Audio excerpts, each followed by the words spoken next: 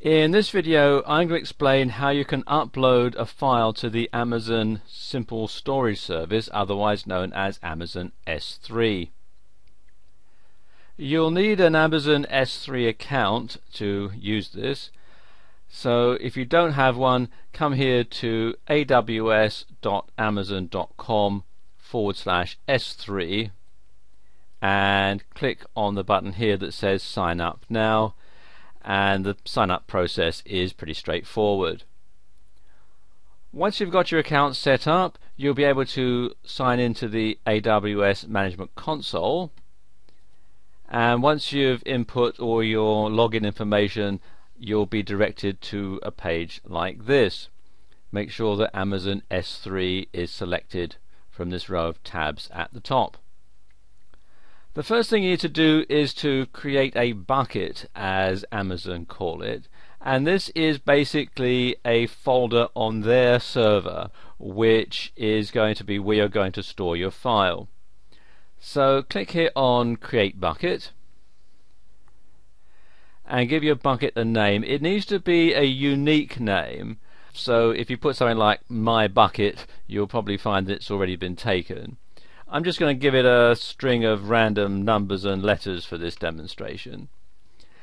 Then you want to choose the region, and you do so from this pop-up menu.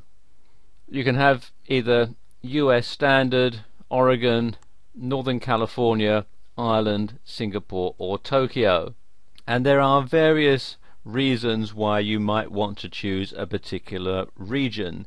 It could be for legal reasons. It could also be because the server is nearer where you are or where your customers are, and therefore the download times will be somewhat quicker. I'm in the UK, so I'm going to use Ireland as my region, and then click here on the button that says Create, and there we go, it's created the bucket. If I want to create a folder within the bucket, like a sort of a subfolder, all I have to do is click here on this button here that says Create Folder, and it's got New Folder, and let's call this Photos.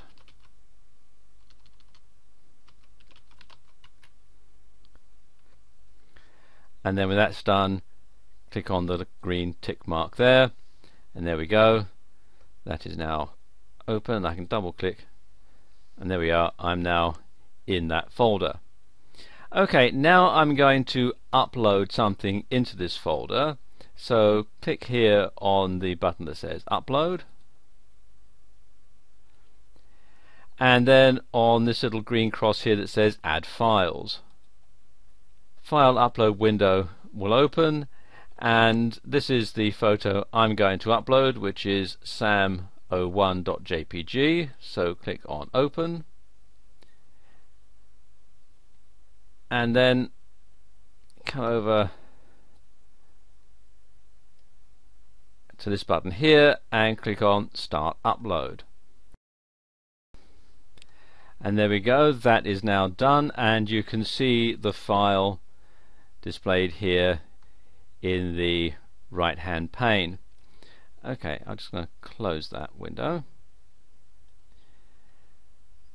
Now if I click on the file itself and then right click, you can see there are several things that I can do here. I can open it, download it back to my computer, make it public, rename it, delete it, or I can cut and copy it, and I can look at the properties. Now I want everybody to be able to download this, everybody I send to this particular file, so I'm going to click here on Make Public, and it's prompting me, do I really want to? I'm going to say yes, so click on OK, and there we go. That's now done, and for some reason we seem to have lost the file. I'll just click on the tab again, and there we go. Let's get it back. Okay, now if I right click on this file again, you can see the properties, a whole lot of information about the file. Now I need to get the link that people are going to go to when they view the file, the link I'm going to send people to.